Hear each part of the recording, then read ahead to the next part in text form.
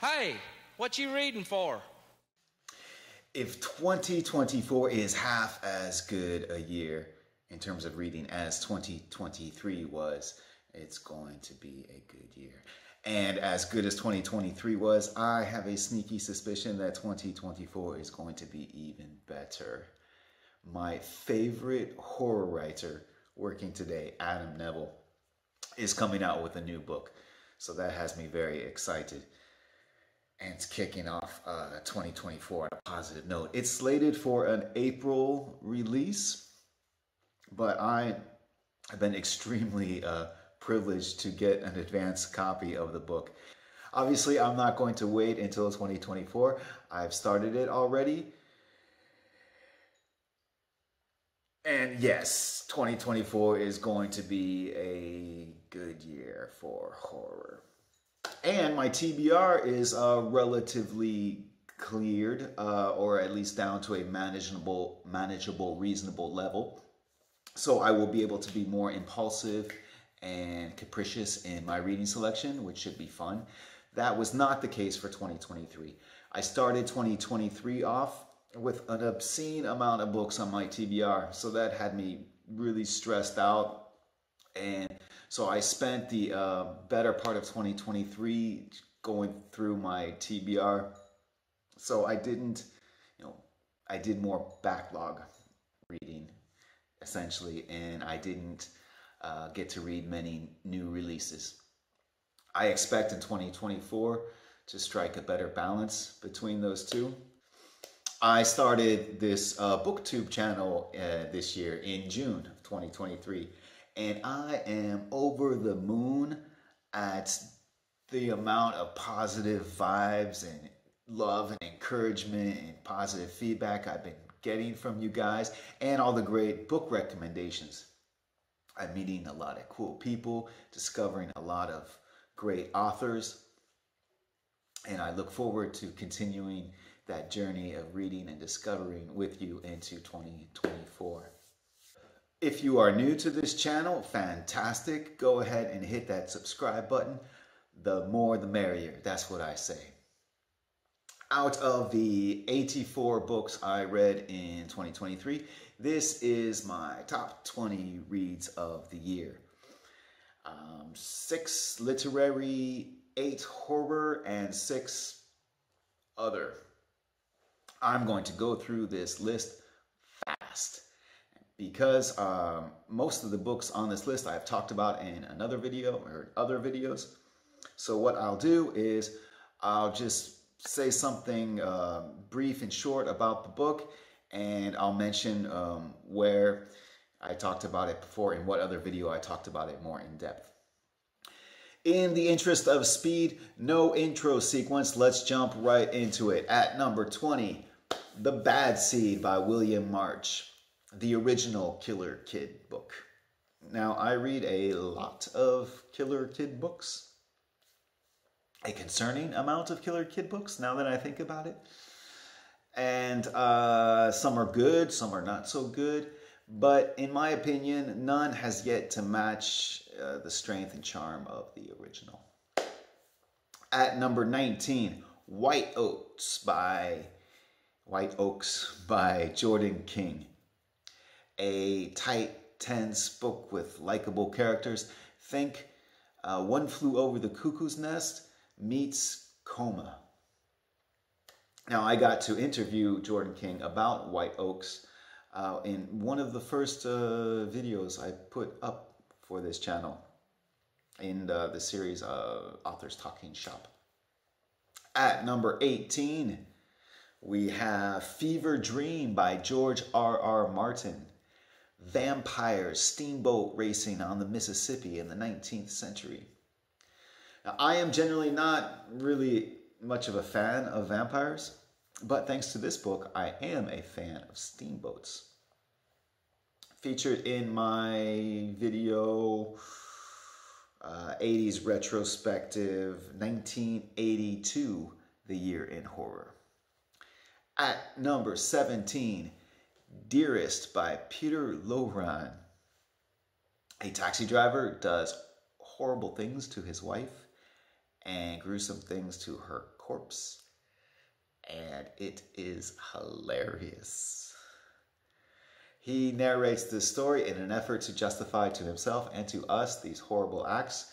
And it's easy for him to justify them because in his reductionist, cut and dried world of absolutes, he has got it all figured out. And as much as I wouldn't want to spend any time with this guy or be anywhere near him, I did have a blast following his narration. Yeah, it was quite a unique book. And I talk about this book in depth in my video, The Strangest Books I've Ever Read. And it's also in the 80s retrospective, 1984, The Year in Horror. At number 16, The Sentinel by Jeffery Konvitz.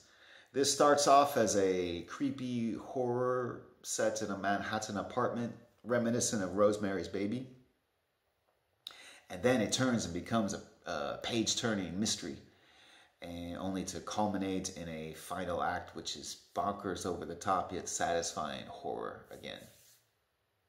And I talk about this in depth in my 70s retrospective, The Best Horror of the 1970s, Volume 2. At number 15 is Spider by Patrick McGrath. This is the first-person narration of a schizophrenic who is released from the hospital for the criminally insane. So he returns to his old stomping grounds to try to piece together his memory and come to terms with who he is and what he has done. Now, I read this book because I had seen the David Cronenberg movie adaptation of it, and I really liked it. And while the movie and the book are beat for beat the same, essentially, the book gave me a more intimate and I think more compelling and engaging experience. And I go into depth about it in the video, Most Disturbing Books I've Ever Read. Coming in at number 14, I can't believe this book is so low in my ranking, but I've read a lot of great books in 2023. And this book is called Ancient Lights by Davis Grubb. Too bizarre for me to get into what it's about here. Think Salman Rushdie meets the Looney Tunes, and they go to a sex club to discuss spirituality. It's a weird one, and it's a beautiful one as well. Talk about it in depth in the video, The Strangest Books I've Ever Read. Coming in at number 13 is Disturb Not the Dream by Paula Trachtman. Think V.C. Andrews on crack. On more crack than she was normally on. Trigger warnings for everything. Not the kind of book I would typically get excited about, but the writing and the pacing were exceptional. A behavioral psychologist has an affair with his au pair. Stuff happens and everyone gets slaughtered. Featured in my video 1981, The Year in Horror. Coming in at number 12, Sundial by Catriona Ward. Catriona Ward has put out 5 novels and I've loved them all. So where does Sundial fit in my ranking of her novels? Well, it fits quite high. How high? Check out the video ranking all the Catriona Ward novels. It ranks high in that list. Coming in at number 11, Valley of the Dolls by Jaqueline Susann. 3 young women moved to New York City with the ambition of finding men who will buy them furs. And they also sing and dance. Cheap, gossipy tabloid fodder, and I loved it. And I do not feel guilty about it either. I talk about this in depth in my videos, 15 recommendations, booktube tag, and August reading wrap up. So cracking the top 10 is First Blood by David Morell. Now this book spawned the hit movie franchise Rambo, but the book has very little to do with that nonsense. Instead, what we get is a tight, well-paced action/survival story with nuanced and well-fleshed-out characters. I was so impressed and surprised by this book that I gave it its own video. At number 9 is Wolf Hall by Hilary Mantel. King Henry VIII wants to get a divorce, but the Pope is being a meanie about it. So the king, he asks one of his counselors to sort things out for him. How is this an 800-page novel? It is, and it's excellent. It's gripping and an immersive experience, well-deserved of all the accolades it has received, such as winning the Man Booker Prize. Coming in at number 8 is The Hitchhiker's Guide to the Galaxy by Douglas Adams. What is a science fiction book doing on my list? I don't read science fiction, but I did read this book and I really, really liked it. This book has one of my favorite lines of 2023, maybe one of my favorite lines in all of literature, and that is so long and thanks for all the fish. Chapeau, Mr. Adams. Coming in at number 7 is The House of Small Shadows by Adam Nevill. Now, I love a focused book. And almost the entirety of this book, it takes place in one setting, which is this creepy house filled with gruesome dioramas of taxidermied rats and uncanny porcelain dolls.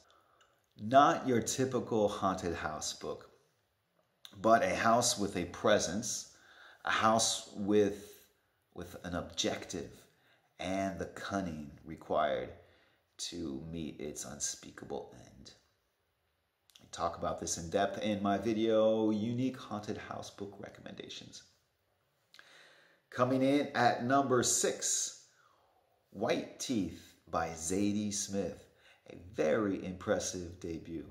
This book has a lot of characters in it, and she manages to give each one their own voice and their own unique and compelling needs and desires. And she manages to juggle all these interweaving plot lines, and never does one overstay its welcome, or never is one neglected for too long. And she works them all together until they culminate into a satisfying, beautiful conclusion. It's very impressive. I need to read more from Zadie Smith, and I'm going to do so definitely in 2024. At number 5 is No Exit by Taylor Adams, a thriller. I don't read a lot of thrillers. I generally find them formulaic and they lack the inventiveness that I really look for. But No Exit, the execution is flawless in this book. It really is. There is not a single page in this book that is not filled with tension. And the characters were well fleshed out and believable. 5 stars. Featured in the video September Book Awards, as well as Cold Winter Reads. Coming in at number 4, The God of Small Things by Arundati Roy. Now this book has one of my favorite similes of 2023. Arundati Roy, or through one of her characters, she talks about the arranged marriages in India, and how on the wedding night the bride gets decorated or dons these elaborate, colorful costumes and wearing lots of jewelry and has the face painted up. So in The God of Small Things, one of the characters qualifies this custom as being akin to polishing firewood. If you have read any other book by Arundati Roy, I would love to hear about your experience with them. I think this is an author that I need to explore further. And I talk about this book also in the video September Book Awards. At number 3, The Song of Achilles by Madeleine Miller. A book about friendship, about love, about sacrifice, about heroism and cowardice. This book has it all, and it's gorgeously written. A 5-star read for me that I talk about in several videos, notably the video titled I Respond to 1-Star Reviews of Books I Love. At number 2, The Grapes of Wrath by John Steinbeck. A book that extols the virtues of communism and orange picking. And it has a weird ending. I love it when it gets weird. Thank you, Mr. Steinbeck. Or should I say, Spasiba, Tavarish. Это есть наш последний и решительный бой с Internacional. Anyway, it's a great book. It turns out John Steinbeck is a great writer. Who knew? I need to explore more John Steinbeck going forward, I think. I've only read Of Mice and Men, or in The Red Pony, but that was decades ago. Those books and his others need a revisit.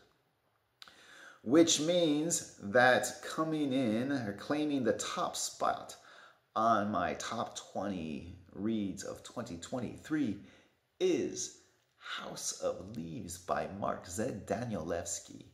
A labyrinth of a book about a labyrinth of a house and about so much more.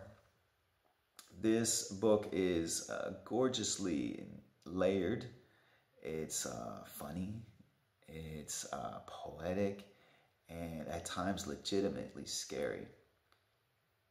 A masterpiece that I talk about in my video 10 Best Horror Novels of All Time. One of the first videos I put up on this channel. Do you have any experience with the books or the authors on this list? I always love reading your comments. In fact, your comments, I think, were the best reads for me for 2023. True story. Or House of Leaves. It's close. Thank you very much for following me on this reading journey that was 2023 with its ups and downs and its sharp turns into the dark and the strange and the beautiful. Let's make 2024 even better, yeah? Thank you for watching. Thank you for following and supporting me. And I will see you a bit further along on this journey.